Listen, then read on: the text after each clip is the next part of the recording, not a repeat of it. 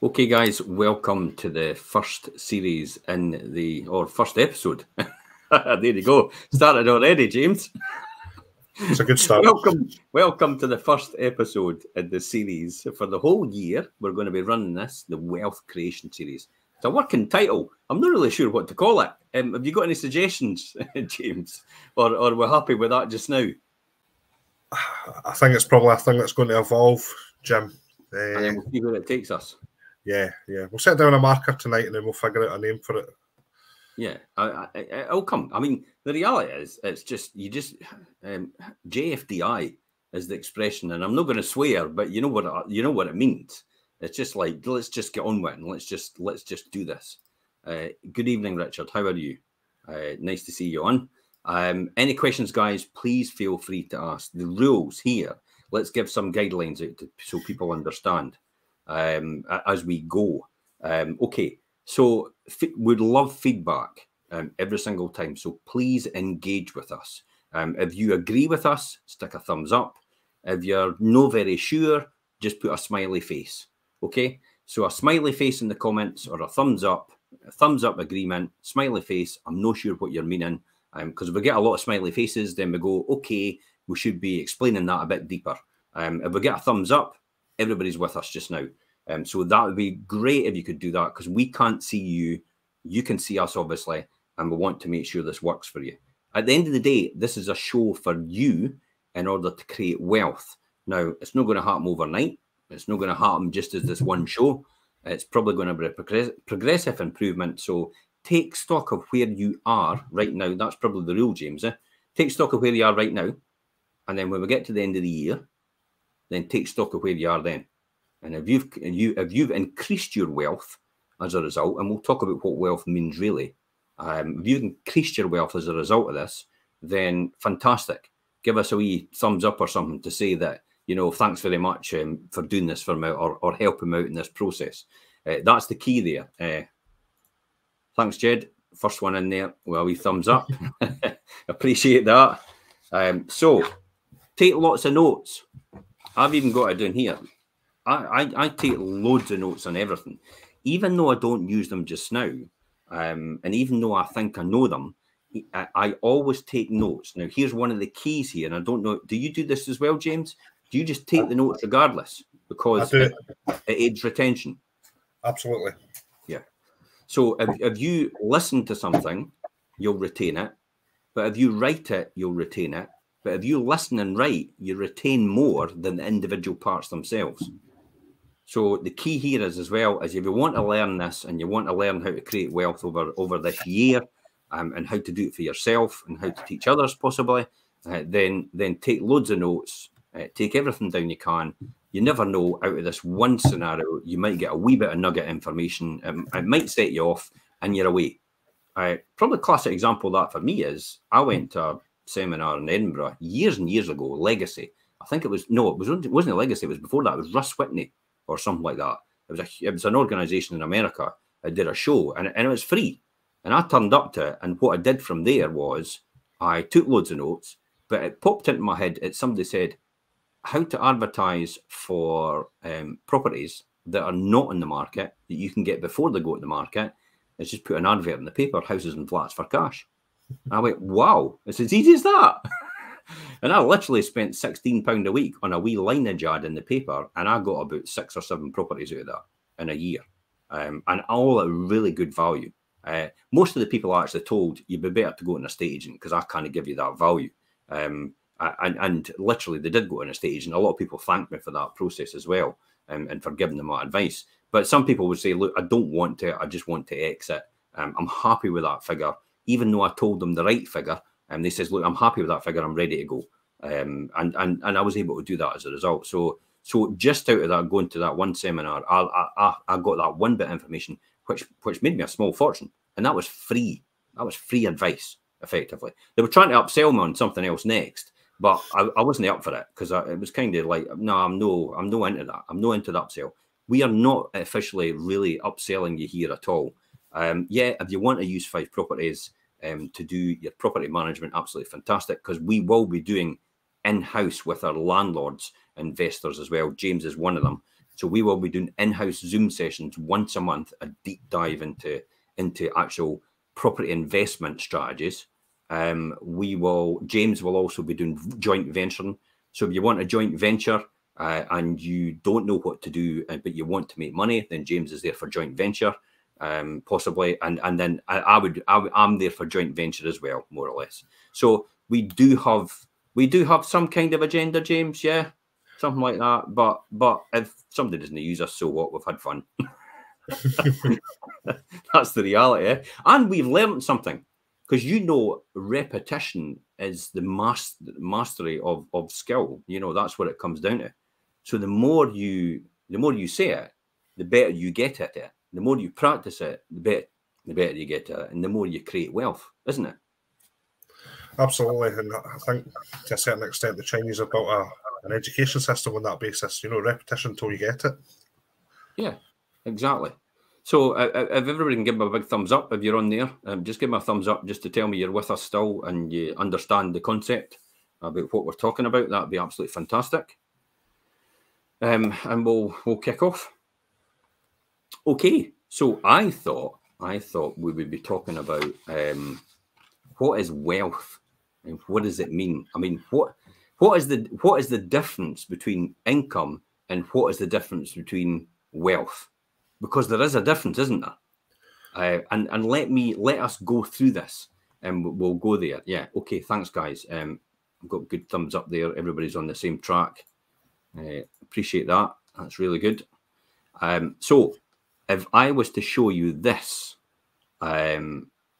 would you think? Give me a thumbs up if you think this is wealth. Now, I'm not going to say anything now. You're not going to say anything now, James. But just give me a thumbs up if you think this is wealth. You can see right now.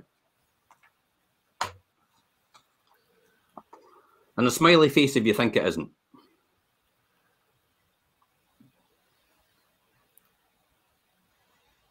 Maybe a wee delay in the process.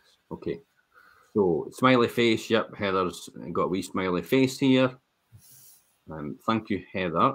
Deborah's got a wee smiley face here. Jed's got a wee smiley face. Thank you very much. You're all doing really well. Brilliant. And yes, I would say, yep, Richard, smiley face as well. Yep. I would say, yes, this is not wealth. It's amazing how many times people think this is wealth, though, James. It's true, but it really depends on the use of this car, because it could be wealth.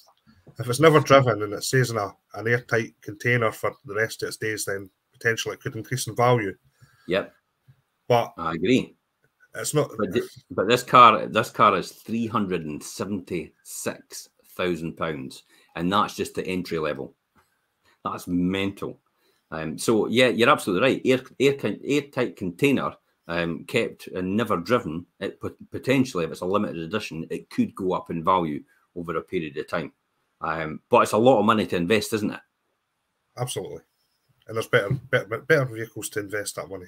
So is this wealth? I think we've maybe sussed the fact that this is maybe no wealth. But again, this is what people show on upsells, don't they? About, come and sign up to my seminar, come and do this, look at the boats I have, look at the cars I've got, look at everything else I've got. And yet they show things like this, and everybody's attracted to that as a natural result. But yet that's Absolutely. No wealth. It's a pull factor. You get them standing in front of the country house with a couple of sports cars in the driveway. It's probably not even their house, and the vehicles will be leased or at the very least hired. And if you follow their course in 90 days, you can be a multi-millionaire with,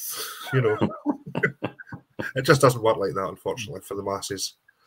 Yeah, it doesn't, does it? I don't think there's anybody that's really been a millionaire within 90 days. I think people like. Do you not think they exaggerate the truth? That's all part of the upsell, though, isn't it? Really, Yeah. You dangle the carrot, and you'll get people that will gravitate towards it. Mm-hmm. What about this one? Could be wealth or not wealth.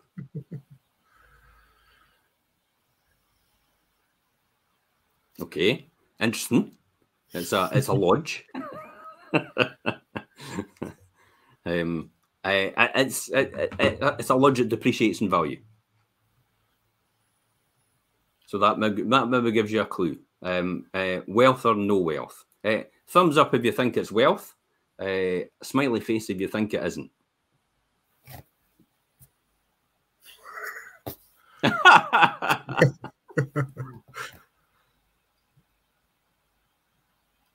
I'll just give everybody a chance to say something. Yep, smiley face all round. I think everybody's got the gist of this. I think everybody's beginning to understand the concept behind this, about the fact that, you know, it is what is wealth and what's not wealth. And I think that's really a good point. Everybody's on the same page as us. Do you not think so, James? Yeah, absolutely. I'm logged in on Facebook through my phone just so I can see all the comments going backwards and forwards and the little smileys. Perfect. Okay, so the next one. Thanks very much for responding, folks. We have next one. Wealth. Is that wealth? Interesting. Give me a big thumbs up or a smiley face if you think this is wealth. If you think it's not wealth, smiley face. Thumbs up if you think it's wealth.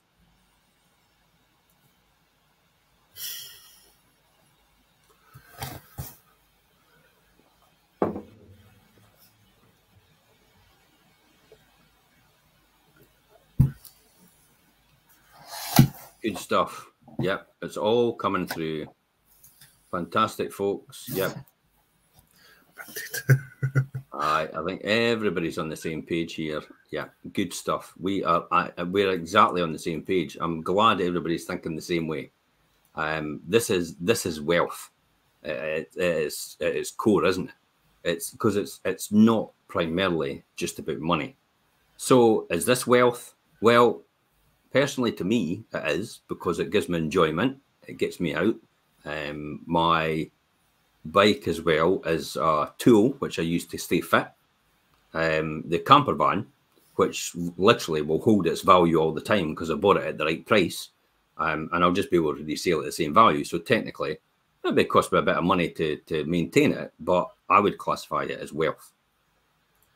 Can I just say on that, Jim, you said that if you go back just a wee second when you were on about the camper van, you said that it might cost you a bit, but it is wealth. And it is. Well, when I say cost, I shouldn't really use that word, should I? It's an investment, because the reality, the minimal cost the minimal investment I put in this camper van in order to hire a camper van is probably a lot more than what this would be. So absolutely. I see it as an investment, and also as something that will create wealth for me. Yeah. Wealth or not wealth? This is an interesting one. So silver bullion. A thumbs up if you think silver bullion is wealth, and a smiley face if you don't think so.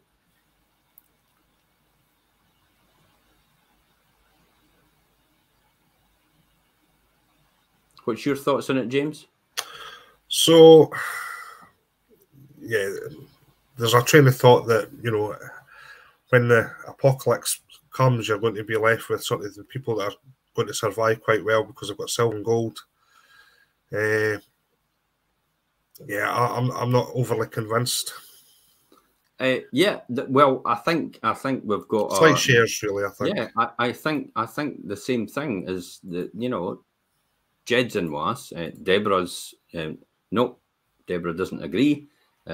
Richard says it is, but I think there's a wee bit of difference there, isn't there? It's the very fact that you kind take it with you, and it doesn't produce any income. All it does is store your cash, but it's volatile to the market, isn't it? Yeah, just in the same way as Bitcoin is, although less so, I think. Yeah. So do we see it? Do we see it as just a hedge, or something to protect against swing or volatility in somebody's money. And that's kind of what I was getting at.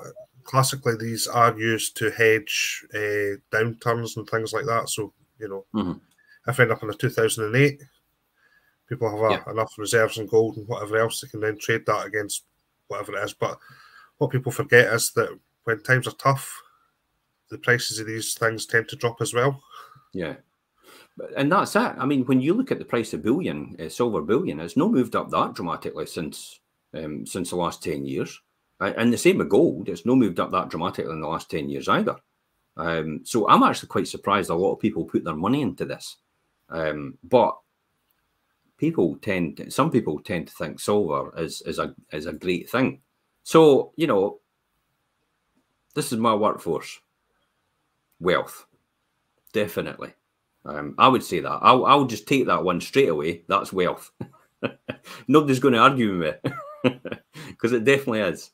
And I'm sure your team members on the session agree that as well. And gold bullion, probably the same as silver. Yeah, exactly that. Yeah. It's also when I go back to silver and gold, Jim, it's also a very tricky thing when it comes to things like working out capital gains tax and all that malarkey. And to me, it's a lot more trouble than it's worth, to be fair. So, wealth, family. Absolutely. I'm not talking about the outfits, though. Had to get that one in there. Wealth or not wealth. Now, this is don't say anything, James. Just let's see what everybody thinks. Money. Thumbs up for wealth, and smiley face for you're no sure.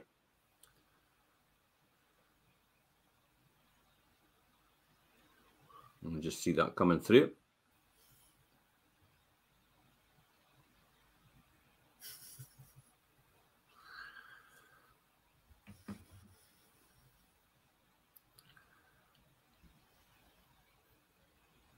Difference of opinions again.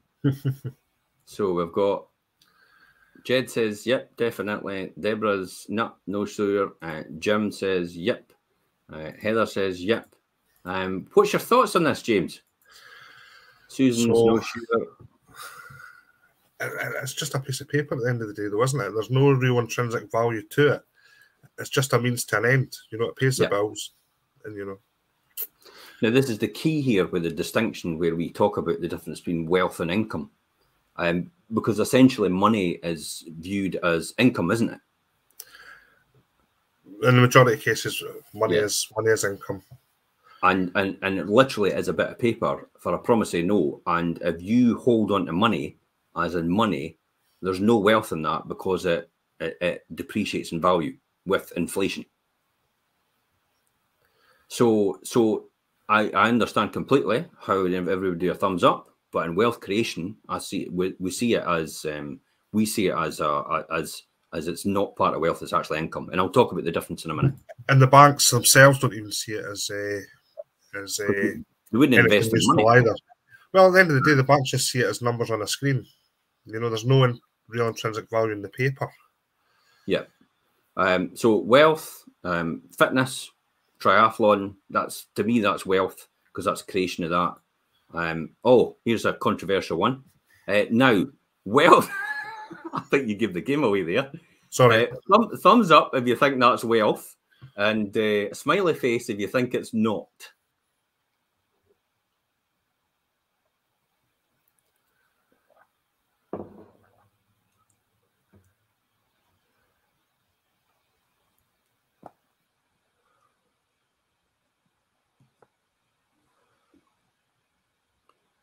Oh, wow.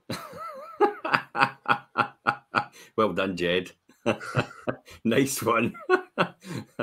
So Heather's come up with smiley face. Jed's like taking the fifth. It's like both. Susan's done smiley face. Deborah's done thumbs up as wealth. Can it be classed as wealth? What do you think? I think with this one, Jim, for the odd person that you see that's made a success with trading these things and not just buying them and holding on to them, but actually trading them, there's many, many hundreds of thousands of people that lose out on Bitcoin and the equivalent, well, if you pardon the expression, shitcoin. There was a coin released not that long ago called the Squid Game coin. Yeah. And over the course of about 6 days, there was something ridiculous, like 20 odd million or something pumped into it. And the creators pulled the rug basically and ran off with the 20 million. So, yeah. So, so it's do you see it as gambling then? Absolutely, because what derives its value? You know, there's no bricks, there's no mortar, there's, you know, there's no tangible value to these things. Deborah thought it was running medals. That's why. You'd be better off with the running medals. I would wonder why she had a thumbs up. Okay, I could give you that one, Deborah. Definitely. You'd be better off with the medals. Yeah, exactly, because they would have some intrinsic hard value. They wouldn't actually be volatile. I mean, when you think about a currency, it drops overnight by 20%. You've got to think that can't be wealth, because there is a huge risk involved in that. Yeah. And you're absolutely right. In my opinion, this is just my opinion. Listen, you'll get opinions on here from James and from myself. To be honest, you don't need to listen to them at all. Form your own opinion, because that's the most important thing based on things that we discuss. So that's okay for you to have a different opinion from us. It's fine, but just form your own opinion. But I know where I got to go. I know where I got to with my opinions.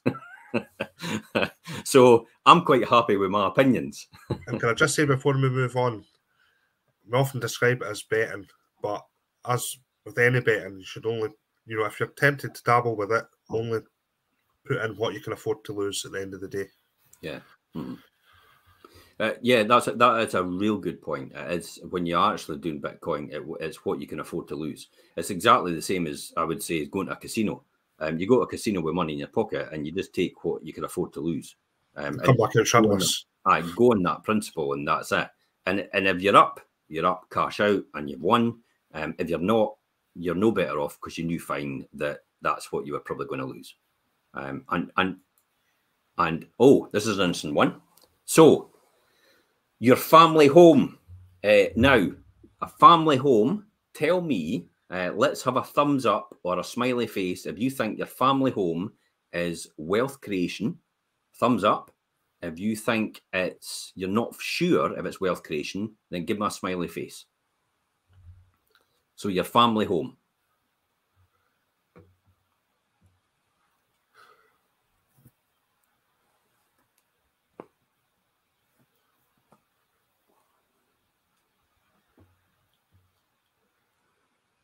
Okay, we've got a thumbs up from Deborah, thumbs up from Heather, thumbs up from Richard,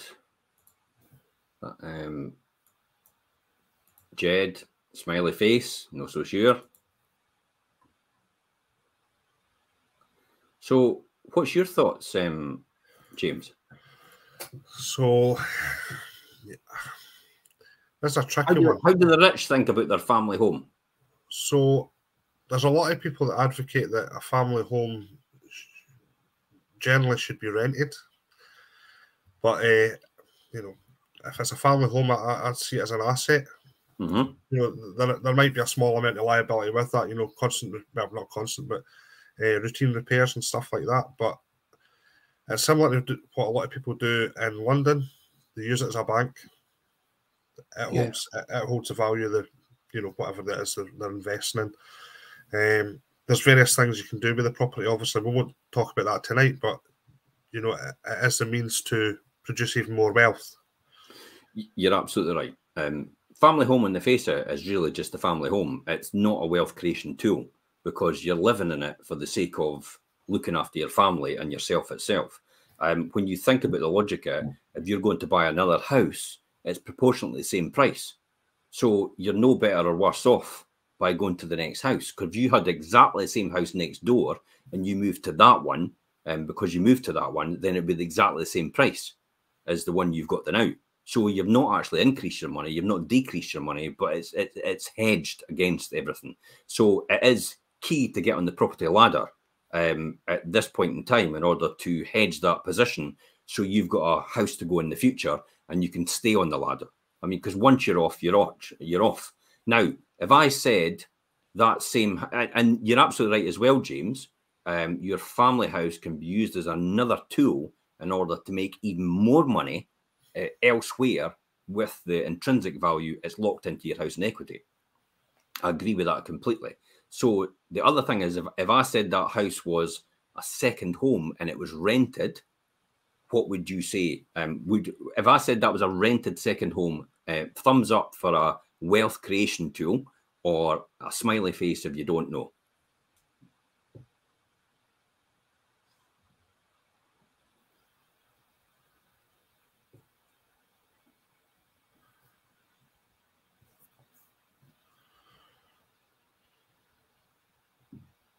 Yep, I'm thinking that consensus of opinion. You're playing this game as well, James.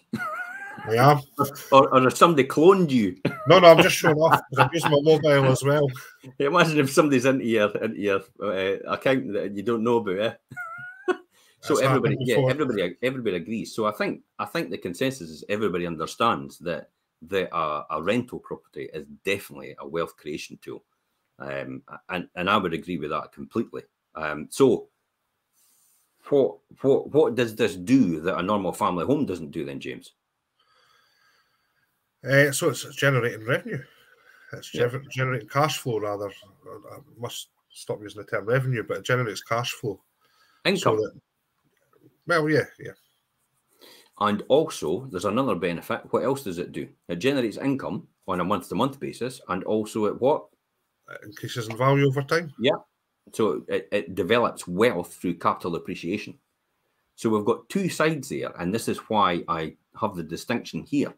This is exactly what it is. This is so everybody understands the difference between income and wealth and what the difference is. Income primarily comes from a number of sources, and I'll read it out here in case anybody can't read it. Income is wages and earnings from work. The main one for the majority of the population. It's benefits for people that can't work or don't have a job, universal credit, maybe state pensions, maybe occupational pensions. It's rent from ownership in property and land. So rent is income. Interest from savings and dividend payments from shares. Now, wealth, on the other hand, is a completely different category. It's the ownership of property and land. It's the rights of an occupational pension. So the rights rather than the income from it. It's the savings in the bank. It's the investments in shares and bonds. And it's also, and they never put it on there, it's also things like it's your family, it's your friends round about you, it's your whole livelihood, it's your fitness levels as well. That is intrinsically wealth. Have we got anything to add to this, James? Just having a quick look through the list here. I don't think there's anything to add, really. But in terms of income, what you want to look at is your sort of baseline figure, what you're drawing in, what has to get paid out, and you'll be quite surprised with what's left. Yeah. And you're far better being on the right-hand side of this sheet than the left. Well, the left side, and I'll make it quite clear, the left side you're taxed on. Absolutely. The right side you're not. Because if you don't realise the asset, your wealth continues to go up and you don't get taxed on it. The only way you get taxed is if you die. But by that time, it's irrelevant. And you can use things to mitigate that position. Absolutely. So let me quickly just talk about so what the dictionary, this is interesting. This comes down to cultural beliefs. So what the dictionary defines is an abundance of valuable possessions or money or a plentiful supply of a particular desirable thing. Then it goes on to say similar things like affluence, prosperity, opulence, riches, means, substance, luxury, well-being, plenty, deep pockets, money, cash, capital, principal, treasure, fortune, finance, assets, possessions, resources, effects, goods, funds. And so, and can you hear that? Valuables, property, stocks, reserves. There's a lot of these things in there which we don't agree is wealth. And yet it's in that definition and associated with that definition in the dictionary. So is it any surprise that people actually struggle to understand how to accumulate wealth and how to make money? I don't think it's a surprise at all. Obviously, there's a lot of things in there that are grey areas in terms of is it income or is it wealth. Yeah. You're breaking up, James. I missed that. Sorry, You what I broke up said there. was that obviously with this sort of grey area, some of the items that you mentioned in there, differentiating between income and wealth. You're right. It's no wonder that people get confused with what the difference is between the two. Yeah, because it's intrinsically built into our culture. Even Investopedia defines wealth as wealth measures the value of all assets and worth owned by a person, community, company, or country. Wealth is determined by taking the total market value of all physical and intangible assets owned and then subtracting all the debts. Essentially, wealth is accumulation of scarce resources. And yet, it's interesting, it never goes on. Specific people, organizations, and nations are said to be wealthy when they're able to accumulate many valuable resources or goods. Wealth can be contrasted to income, and that wealth is a stock and income is flow. And that's fine, I understand that. But not at one point has anybody actually in this definition actually said wealth is your health. Excuse the pun, because it rhymes. But they don't do that. They don't say it's the people round about you. They don't say it's the health that you have. It doesn't say anything like that at all. So is it something we have to change in our culture to understand? I think when it comes to some of those items, Jim, if you look at what success is, a lot of those are defined as success as opposed to wealth. Yeah. You know, your health is, you're successful. If you brought up a good family, it's success as opposed to wealth. But I would argue that it's also wealth. Right. So it isn't any surprise that we are confused from a very young age, because we're indoctrinated into this mentality that depreciating assets like cars and motorhomes and speedboats are all signs of wealth. When in actual fact, you and I know yourself that, well, we could lease all that, to be honest. Yeah, I think at a sort of rudimentary stage, you know, when we're growing up as children, you know, we'll start off with like a child's bank book that, you know, the bank comes into the school once a month or something, so you can put in £1 or whatever. From there, we're kind of taught to stick in at school, you know, get a good job, earn a promotion. But as you're doing all that, you're gaining liabilities as opposed to gaining assets. Yeah. So I think it's the way we're taught as opposed to how we envisage what wealth and income is. Mm-hmm. It starts at an early age. And Definitely. you're right, it's an indoctrination. Okay. So let's come on to next, and we'll come on to sourcing property in a minute, because that's the last thing. So let's come on to a couple of examples here about wealth creation. So this is what you did, James. I'll show you that now.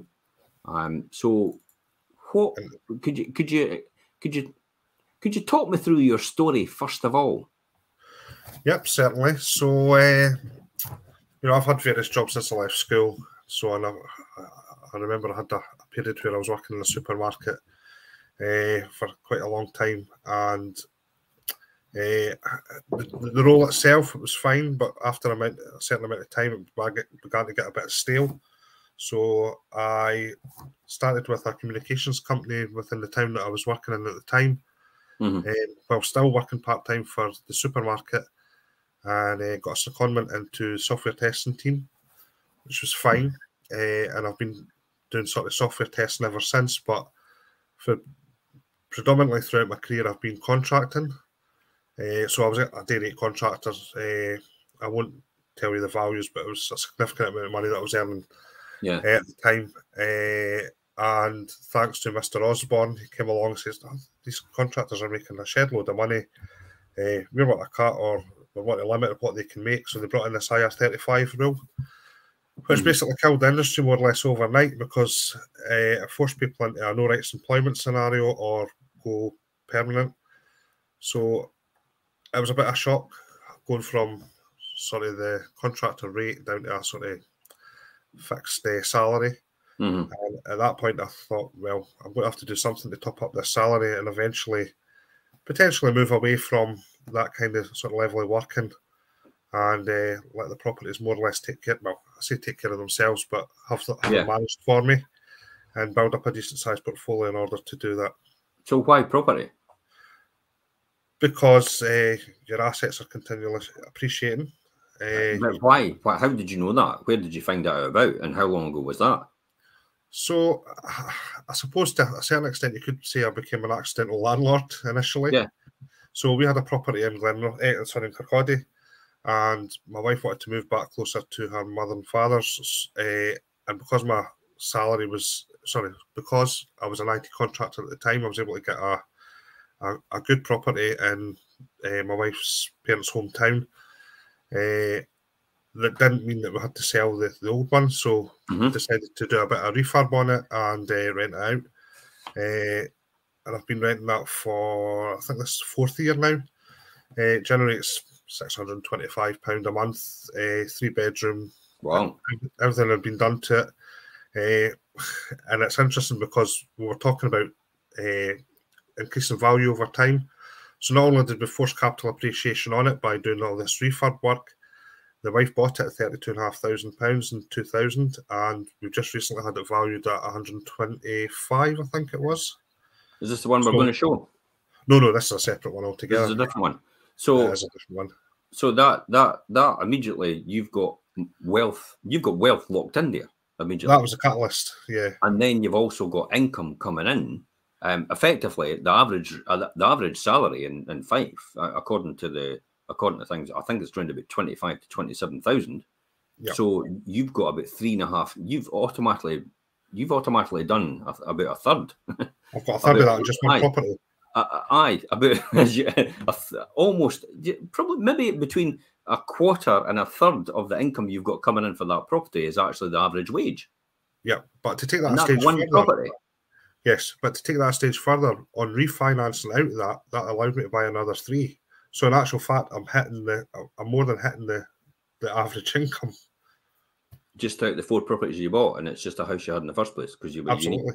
And we'll probably talk about that in future shows. We will talk about that in future shows actually, and we'll probably talk about that in the deep dive when we actually go into the Property Investors Club on Zoom, as well as that as well. Do you want to take me through this property that you've got here? Till I show you where is this property? I'll just put it on the screen. Right. So the property I shared with you, it's in Glenrothes. Yep. See the lovely mirrors. That doesn't look bonny, does it? Aye. Don't put mirrors on walls. It knackers the walls. It ended up having to get fully replastered throughout and so on. Yeah. So, what did you buy this for? So I bought that for 60,000. That was including fees and my arrangement fees. Stamp, all that sort of stuff. So all in 60,000. All in 60,000. Does that include legals as well? That was everything. That was a whole lot. Wow. Okay, good. It was give or take about 40 quid either way, I think it was. And what was it? What type of property was it? So it's a 2-bedroom mid-terrace property in Rimbleton. Wow. Built in the 60s. 60 grand in Rimbleton? 60 grand in Rimbleton. Jeez, that's a good price, eh? So how did you manage to, how did you get this one? Where did you get it from? If anybody was watching the show on Saturday, I did kind of explain it there. So I bought this directly off a solicitor's firm that deals with winding up estates. So they don't. So this particular solicitor doesn't advertise on Zoopla or Rightmove. So it was a niche purchase, if you will. So went directly to them. They had an agent that actually showed us around the property from Martin & Co. The wee woman was absolutely lovely, and she says, "I think you'll get it for such and such a price," and that's what we went in with, and that's what was accepted. Wow! So she done a fantastic job for us. Got a bunch of flowers and box of chocolates out of it, of course. But aye, so £60,000. It was an off market sort of scenario. Obviously, some issues with the property. You know, some of the double glazing was old alu glaze type stuff that had blown. God, you're showing your age. Alu glaze. Alu glaze. And so, in terms of purchase price was 60,000. 60. And how much did it cost you to refurb then? 18,400 all in. That was everything though, including new double glazing, new heating system, rewiring back to brick more or less. That fireplace is gone. We'll take a look at that now. Actually, aye, you can take a swing through the photos. So that's the before and after. That's the before and after. Yep. You get a nice view of the Lomond Hills out the other window because that's a dual aspect room. That's even better. I recognise the style. This. I've got a funny feeling this is a similar style to Linwood Drive, Linwood Gardens. I think these probably the contractor's the the two same bedrooms and contract. bathrooms upstairs. 2 bedrooms and a bathroom upstairs. Yeah, absolutely. It's a typical style that used to use. Yeah. Well, it's local authority, solid local authority property. And this is what I don't understand, and I keep telling the surveyors they've got a thing about downgrading local authority properties and valuations as opposed to normal properties, and they're just as good, if not better, as far as I'm concerned. They are better. I'm in a new build at the moment. It's horrendous. Yeah, and I think they'll stand the test of time. So they're good properties to buy. So Absolutely. There's the kitchen now. Big difference, eh? Yep. So new kitchen. Did you put new heating in? New heating was in. It's hidden behind one of the cupboards in the kitchen. We like to hide the boilers. And there's the bedroom. So did you not think about changing mirror wardrobes, or was that? Well, I did think about it, but then, the cost started to sort of climb up a bit. Kind of all right, though, weren't they? Aye, they're all right. They're rose gold, and rose gold when we first started was kind of fashionable. All the phones were rose gold at the time and stuff. Yeah. So, aye. And then one of the other ones, and then that's what it's like now. Yep. Huge difference. And did you put the solid wood doors on, or Howden's doors? Yep. Yep. New radiators throughout. A whole lot. That's a boiler hidden in the cupboard in the kitchen. Energy efficient boiler. New doors. New doors. Excellent. New doors. See, that's a huge difference between there and there. Eh? Yep. And it's good because we actually built in a wee trapdoor there as well, so that people can, if there was any works needing done under the house, then straight down the trapdoor. Send the apprentice down. Just to the left-hand side there, just under where the meter box usually sits. Under there, yeah. There's a trap there to chuck the apprentice down. And then you've got your smoke detector. So that was all in. So in terms of all in, so what was your price all in? 78,400. 78,400. So what was your what was the valuation when you were finished? So the valuation when we were finished, I'm pretty sure this was the one that was revalued at 115. Did you actually get a mortgage on it? Yeah, I did get a mortgage on it. Well, let's talk about this. Give me 2 seconds and I'll get my screen up, and then we'll show you, because I think this will be a great one to show people on here. So let's punch in numbers and then see. Can everybody see that? I can. Yep, everybody can see that more than likely. Okay, so you got it revalued. How much? 115, I think it was. Okay. Now you don't have stamp duty anymore because it's a revaluation, so it's 0 for stamp duty. Your deposit is what? 25%? Well, the deposit was already mortgaged, you see, so there was no real deposit to put in. But I need to leave 25% in, obviously. You'll have left 25% in. Aye. Yeah. Okay. Your mortgage rate? I think that's the one at 2.69 or 2.79. We'll take 2.79. Your arrangement fee for your mortgage, what was that? £1,000? 500. Wow.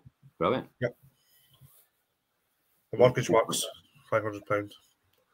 Oh. Jeez. I know. That's a lot, eh? Aye. 0.0075. No wonder I'm breaking a sweat. There you go. That'll do. That's close enough. 0.006. That's me getting pernickety. There you go. And so your interest is about £201 a month. It is about that. Aye. What deal did you get on it? How many years did you get? A fixed rate for a certain amount of time? A fixed rate for 2 years, but I'm going to move on to a 5-year once that deal comes to an end. Okay, great stuff. So 2 years. And what's your rent coming in? $550 a month for that one. Obviously, there's 10%. Well, 12% plus, including VAT for management, but $550 a month. Yep, got that factored in. So basically, I know now we're going to talk about this in general. Have you bought that 115, which you probably wouldn't, because nobody would buy it. You would very rarely buy a Vitalite at 550 because that's no the rule. But you would, if it was, you'd be clearing 348.27 after the mortgage is paid every month. But because you've leveraged it with this, your gross yield, which is the amount in divided by the total purchase price, divided by the total rent, the total rent divided by the total purchase price for cash is 5.7. But you have used the bank's money in that occasion, and it would have been a 15% leveraged position, so you would have got another 10% out of it. But on this occasion, you had 78,000 in here, and you got a mortgage for 86,000. So you effectively got cash back. I did, yeah. So you've got an infinite return. Exactly. And that's the key, isn't it? The key is to actually get an infinite return. Yeah. And make sure you cover yourself. So your infinite return out of that. Now, probably a classic example, similar situation for myself. I'll just zero all these again. And I'll do mine next. So here we go. How much time have we got? Just checking. No, let's talk about some of the ways you can buy. Right, let's go on. Let's move on. We can talk about my one next week. So infinite return, that's the ultimate game here. To get an infinite return, get all the money back out. There is occasions where you can't do all that, but you still want to make sure your numbers are right. And we could talk about that. We'll talk about that in the sessions that we have on the Zoom. If anybody wants more information, we will be talking about it in successive weeks to come. Susie actually says, I wish I can get that in St Andrews. Well, don't we all? I wouldn't be investing in St Andrews. I would actually be. We know where to invest, don't we? And we'll talk about it in successive shows to come for people. So, how do we go about finding these properties in the first place? Let's talk about in the last 15 minutes about how we source them. Where's the places you can get property, and how would you start, James? Right, if you're going down the traditional route, you can go to individual estate agents or check the portals, the Zoopla and Rightmove on the market, all that sort of stuff. Would you suggest registering with the websites like Rightmove and Zoopla? Absolutely. For alerts? Absolutely. Yeah? And make sure you're very specific with the criteria. So for things like, so we tend to get, if you're getting below market value properties, we tend to be properties that require a bit of repair. So some of these criteria that you can set as things like requires a remodel or modernisation or whatever, you can put in as a keyword. And you'll get alerted to anything that requires a bit of modernisation. I mean, I know there's a couple on the portals at the moment in Glenrothes for around about 50,000 that are in need of modernisation. Yep. You can also put ads on. And that's in Rightmove and Zoopla's engine. Yes. Yeah, absolutely. Now, there obviously has to be a level where you think to yourself, wait a minute, that's a bit too expensive. We didn't really want to drill too deep into that, do we? But there will be a level where you think, even though it requires refurbishing, the numbers didn't make sense. And we'll talk about that success. It won't make sense if it's in areas where there's a ceiling, for example. Yeah, and that's where you most run the risk. Yeah, definitely. So Rightmove, Zoopla, and like what you said, solicitors' websites are great because often the smaller solicitors don't have any involvement with Zoopla or Rightmove at all. So hardly anybody sees it. Absolutely. S1 Homes is probably another one. A lot of people see. I've seen agents just use S1 Homes, but they've not used anything else. And very few people actually use S1 Homes. It tends to be a West Coast website in Glasgow because it's owned by the Glasgow Herald, but it's still a good tool.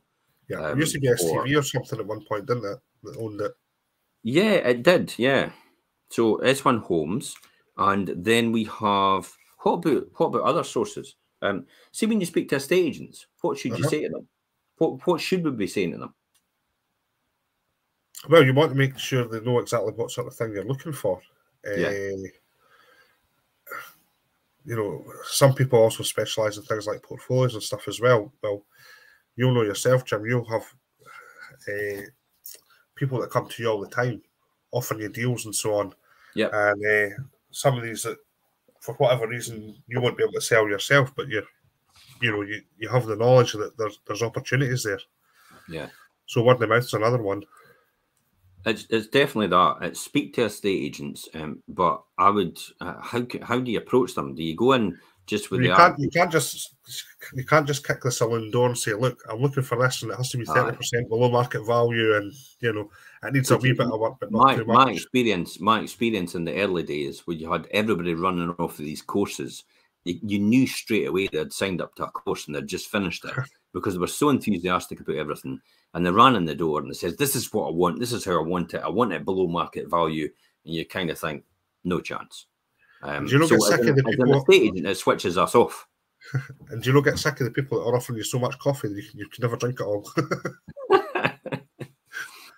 So my advice is probably with estate agents is maybe speak to them and actually explain to them that what you're trying to achieve, but you're quite happy to pay home report value if the numbers make sense. Absolutely. You're quite happy to pay a bit more than home report value if the numbers make sense. That way you're not going on the back foot straight away as if to say, I'm looking for below market value properties. Because I think generally at this point in time, they'll laugh you at the place. Well, as much as property is about property, it's also about people.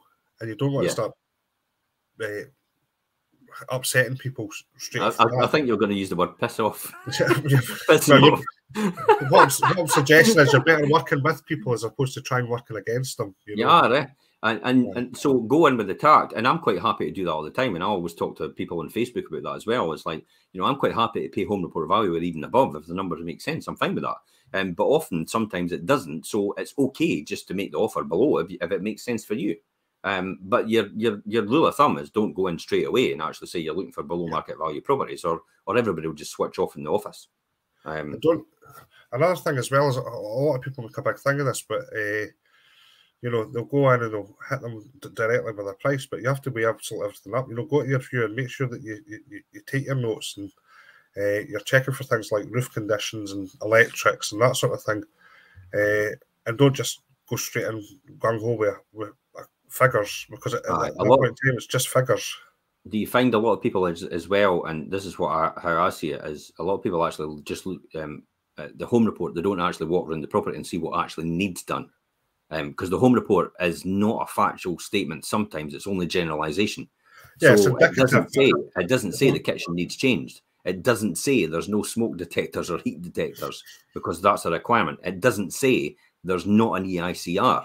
It doesn't say all these compliance issues that a rental property will have that a normal residential property might not need. And even things like roofs and things, they won't openly admit that the roof's even looked at. They would just say, following recommendations, that should be looked at X amount of time over a number of years. Yeah. So it's only indicative, but it doesn't give you the full picture. You have to really go and see these things for yourself. So if you want to try and get property before it gets to an estate agent, what would be your suggestions? So there's a number of ways you can do this. You can go, some people print a load of leaflets and do mailers and that sort of thing. Very expensive to do.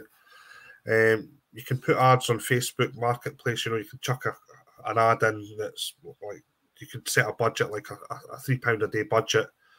You can use Facebook Marketplace, Gumtree, that sort of thing. And you can just simply say, we're looking to buy any property, any condition for cash or whatever the situation is. And people will come back. And it only takes that one deal, really, to reinvest all that time it's taken to produce these things. And I tell you what, there's certain things to say. And again, we'll talk about this in our private sessions, because I'll be able to tell you as well. There's certain things you should say, because there are certain things you shouldn't say, because you'll switch the people off straight away. Yeah. So you can do all the Facebook ads in the world, but if you say the wrong thing, nobody will respond to it at all, and you'll just be wasting your time completely. So Facebook adverts, canvassing flyers, newspaper adverts, should we still do that? Is there no golden opportunity there to do that? Do people actually go to the back pages now in newspapers? I'm not really sure. Well, I've got a sneaking suspicion it might be an avenue, because no one's using it, so you're going to get probably as a cheap rate.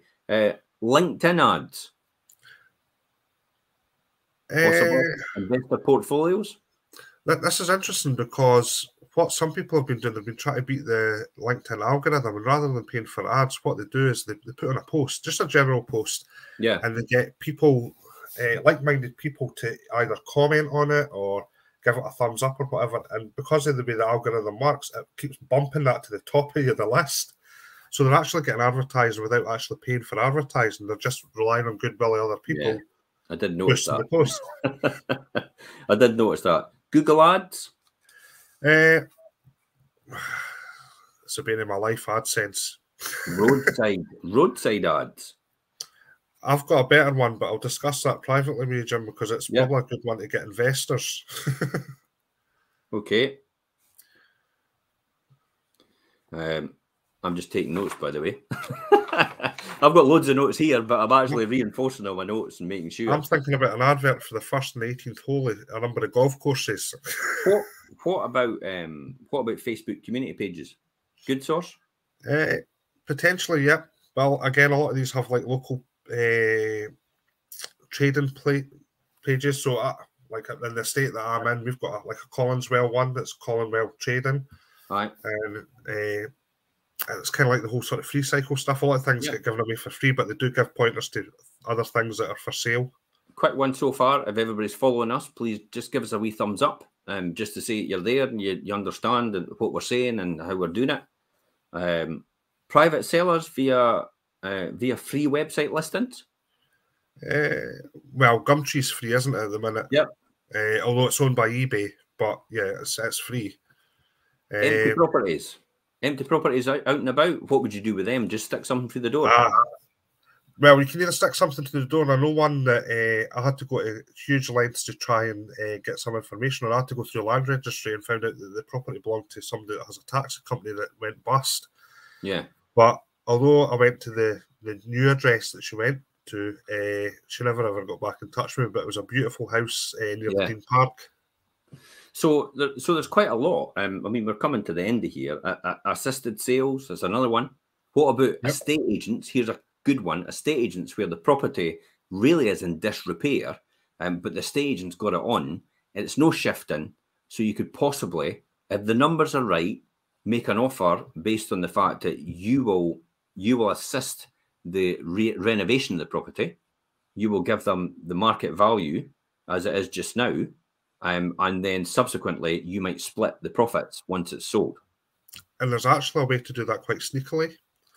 So on Rightmove, there's a plugin for Google Chrome that allows you to track the movement of property prices. So you can see when it's went up and down in price or whatever. And it gives you an idea when the last price change was, what it was changed from to. And for properties that just aren't selling, you can contact the estate agent direct and say, look, I know you've had this on the board since January 2011, 2021 or whatever. Yeah. I noticed that there's 4 significant drops in valuation through time. What would your vendor feel as if it offered X amount? And they'll take it to the vendor. If it hasn't shifted, you've got nothing to lose, haven't you? You've got nothing to lose. Nothing ventured, nothing gained. They can only say no. That's the reality. Again, you don't want to annoy estate agents, but they understand the rules of engagement. I've got a queen of other things that we could talk about, but we're actually just coming to an end just now. So, and my final one for here, and just my final thought is keep your existing home you're moving from, if it makes sense, and then actually just get another one, and actually take the money, which is what we showed everybody in the credit crunch. So the credit crunch, nobody was able to sell their homes. We actually said, I tell you what, remortgage it buy to let, because everybody's wanting rented properties because they're obviously getting repossessed. So they wanted rented properties, remortgage it. That allows you to take the money out, put the deposit down for your next home, job's done. And then we had a lot of people actually able to do that as a natural result of that. So I would say keep existing home. And I've got probably 1, 2, 3, 4, 5. I've probably got 6, 7, 8. I've probably got another 8 things. But that's it. We've come to the end already. And I never even got to talk about my one. We'll talk about that next week. I was desperate to talk about that one. Because that was a really good, that was an amazing deal. I couldn't believe that, what I got that for. And that was via a property sourcer. But I'll talk about that deal next week. And that's it, guys. Thank you very much to everyone for just staying with us, giving the thumbs up and all the rest of it. If you get a chance, please take time to share this. You never know who's out there to come in as well. And we could share between each other and ideas and what we could be doing and how we could be doing it for the next wealth creation show. So tune in next Monday at 6:30. James and I will be talking again about the next strategies, about what to do next. We might reinforce this a bit more. And until next time, guys, bye-bye for now. Thanks, everyone.